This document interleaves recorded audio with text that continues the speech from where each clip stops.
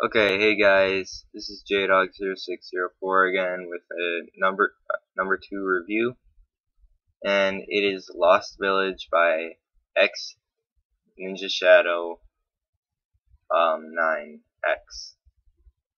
And right there, I kind of wish he would have put that dish a little bit farther down, because then you hit it and it kind of messes you up. That jump sometimes works. It's like 50% chance of you landing it. That part right there, I think it's pretty cool. This part, I think he could have did a little better right there on the grass part. You can like flip up in the air, and right there, like with the man cannon, that's a shortcut. But I do not recommend taking it because there is a checkpoint that you will miss. As you can see, there is no kill boundaries. There's actually one right in front of me, but I didn't know that at the time, so I went around trying to find one so I could get back onto the track.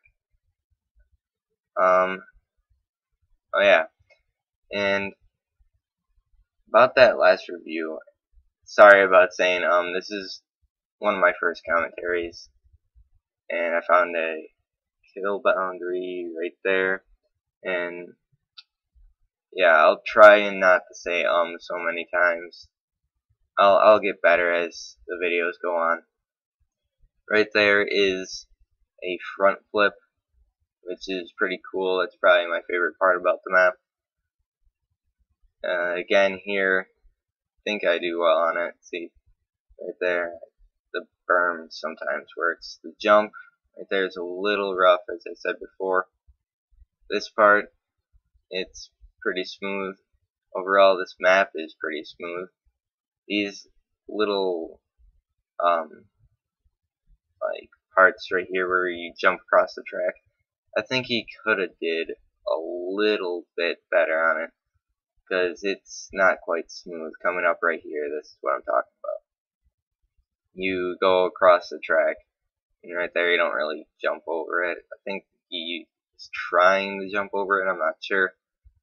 And this is a pretty short map. I think it's like a minute something, no, lap time.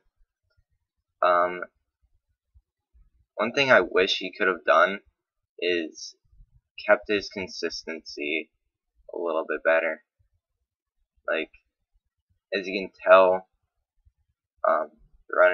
going up the hill, you kind of go down, slanted down a little bit, and right here, it's a little kind of steep. And the checkpoints, that's another thing. He kind of needs to put them back a little bit. And that checkpoint right there is kind of big. What else is there? Yeah, you kind of need to go back a little bit right there to get the jump. I kind of got lucky right there and stayed on. And there is awesome aesthetics on this map, because I think he's the aesthetic forger for ProForge maps, or I think that's his channel that he does with a bunch of people. Right there, you can take that man cannon. As you can see, there's kind of a lot of tapering on here. Overall, this map is pretty fun, and that's the end. Thank you guys.